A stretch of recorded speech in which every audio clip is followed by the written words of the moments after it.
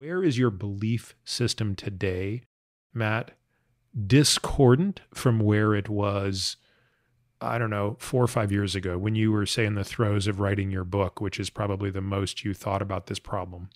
The way I think about this as a scientist, not from this question perspective, but I usually have sort of 3 buckets in my mind. Evidence that's coming in that's helping reinforce a belief that I have, so I'm more bullish. Things that I believed that now the evidence has added to, which means that I haven't changed my mind on the original belief, but I've had to add a new construct in that equation of the belief. And then the third one is contradiction, where I've got now evidence against that hypothesis that I once believed there was evidence to support it. And now I'm rejecting that hypothesis. So it's either getting stronger, more nuanced, or you're moving towards rejecting.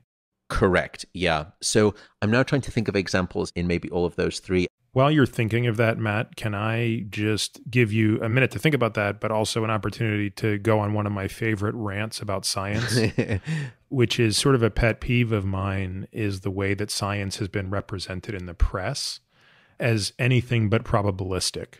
And one of the problems with the world we live in is most people don't have the opportunity to be educated scientifically. And therefore they, especially in a manner where it's experimental. Not that there's anything wrong with disciplines of science that don't have as much experimentation, but if you're privileged enough to get to cut your teeth a little bit in an experimental discipline of science, you start to realize that it's really all probabilistic. I mean, data are very messy, and therefore the best you can do when an experiment or many experiments are concluded is increase your confidence in the probability of something being true or being false. And I remember a mentor of mine once explaining that, because I had a background in mathematics, he said, look, you just have to get used to the fact that there's no proving anything in science. Your last proof was done when you left the faculty in mathematics. You are now going to spend the rest of your life looking at high, very high, low, intermediate probability events. But the days of this is proved or this is disproved are really over. And so, one, I hope that little soliloquy is helpful for folks to understand how it is that in science you can walk back from things you believed or add nuance to things you believe or walk forward on things. And hopefully, if you could drone out my voice as I said that, Matt, it also gave you time to think of that, because I know it's a tough question to get asked. I didn't tune out. I love what you're saying. I'm very actually envious of mathematicians, because I think it is the only deterministic discipline where if once a proof is a proof, it's a proof for the most part forever. Whereas with science, all we ever really do is hopefully disprove what we think it isn't, and we're never certain about what it is. But we're getting a little bit more certain, hopefully, or less certain. But we can never prove anything like a 1 or a 0 with mathematics. So with that said, it's not necessarily that hard of a question, because I'm constantly trying to run these calculations about all of my scientific sleep beliefs and think about these 3 buckets. I think the thing that I've probably changed my mind on most, or had a reversal on, is the effects of blue light on our sleep. And in fact, in the book, I spoke about a study at the time that had been done out of Harvard, which I still think is valid, where they'd used an iPad, where you read on an iPad for an hour versus you read a book under dim light. And they showed that that iPad had this detrimental effect on sleep. It had delayed the release of melatonin.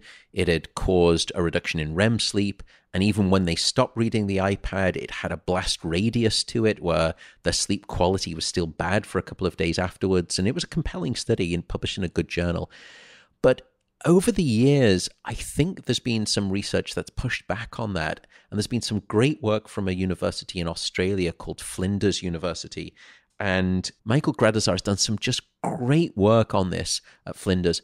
He has changed my mind. I'm less bullish now about the idea that these devices that we use are sleep disruptive because of the blue light. I still think that has an effect. But what I think he's shown in some elegant work is that it's less about the light. It's more about the fact that these devices are just so activating, that these devices are designed to trigger alertness and what we call physiological arousal in the brain. And in other words, what happens when we use these devices, the reason that they're so disruptive to our sleep is less about their blue light. It's more the fact that we are masking our sleepiness with this overriding artificial activation from the devices.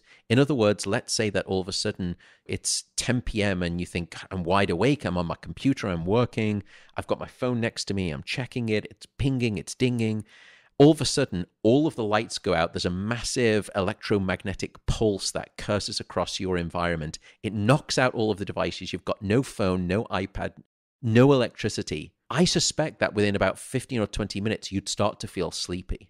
And it's not because of the blue light effects. It's the fact that you are, and you were all along, sleepy. But these devices, because they're so activating, was creating a competing force that hit a mute button on the sleepiness, and it activated you. So I've actually downregulated my belief in the effects of blue light, and I've introduced this new mental framework regarding the effects of the invasion of technology into our evening lives and our bedrooms. And I'm much more now enamored with this idea that they are mentally stimulating rather than blue light emitting. Forgive my ignorance for this question, but has the experiment not been done where you've taken groups of subjects and you've subjected one group to just a blue light, so an actual blue light that's hitting, I forget how many nanometers that is, but the actual... Right, in the shorter that wavelength, yeah. Yeah, and then you have another group that is just being blasted with red light, and then you have another group that is just being blasted with a regular LED and white light. So you're getting the same intensity of light, but you're moving the wavelength, and therefore you're nullifying the stimulatory effect of what's being read or looked at. I mean, to me, that experiment would eloquently demonstrate whether or not blue light per se is the problem. Has that not been done?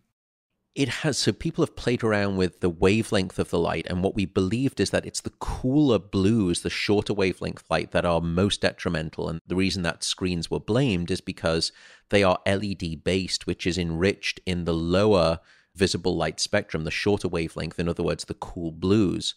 And that's why the blame came, because it was stamping the brakes on melatonin especially powerfully. And those studies were done. They were done by Chuck Seisler and Steve Lockley from Harvard years ago, and that led to this sort of belief. And I still think there's good validity in that. And by the way, there was a couple of studies that came out in animals that were now suggesting, at least I think it was in rats or mice, I could be wrong, or if it was in fruit flies, I apologize, where they actually found the opposite, where they found that the warmer color lights had stronger blocking effects on melatonin. It began this sort of controversy. Had we got it wrong about blue light?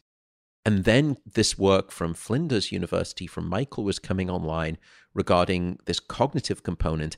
And it really sort of made me shift my belief system. So yes, those studies have been done, and they principally looked at melatonin. I think they studied less a full night of sleep with polysomnography and really asked the downstream consequences. They were just simply saying, how does it affect your melatonin? Which is maybe one step short of saying, how does it then affect, as a consequence of that change in melatonin, your subsequent sleep? Without necessarily doing a much more sophisticated study, which I think are now being done, where you do the Coke Pepsi challenge of same amount of light stimulation. So light is standardized. Right. Light becomes the variable. That's the only independent variable. That's right. And then you start measuring independent variable at polysom and melatonin for what it's worth, and do everything. And then you do a second round of studies where light actually becomes the constant stimulus, where you maintain the same light exposure, but in one condition, you're doing something cognitively activating, like building a Facebook account or checking that, versus you're simply just there in front of the blue light, but there's no cognitive stimulation, to really do the 2x2 disambiguation of that. I think those studies are coming. But that's one of the things where I've definitely changed my mind, I think, and I felt compelled to now speak more about that and less about the blue light.